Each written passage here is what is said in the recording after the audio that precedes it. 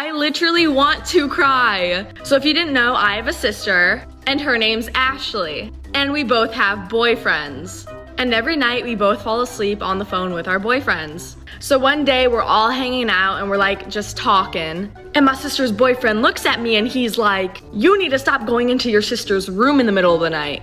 And I look at him and I'm like, "What are you talking about? I don't have a reason to go into her room. Like I don't go into her room, especially in the middle of the night." Then my boyfriend hops in the conversation and he's like, "No. He's like, "No, I hear Ashley go into Kayla's room every night and stare at her." So me and my sister both look at each other and we're like, we don't go into each other's rooms, do we? And we agreed that we do not. So for months, somebody or something has been going into me and my sister's room for about 15 minutes every night and watching us sleep.